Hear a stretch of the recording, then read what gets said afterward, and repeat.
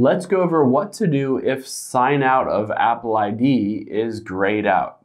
So if you hop into your settings here and tap on your name at the very top and scroll down and you see sign out is grayed out, there's no ability to tap that button.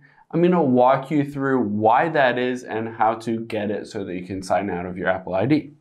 So let's go back here and we will tap on screen time.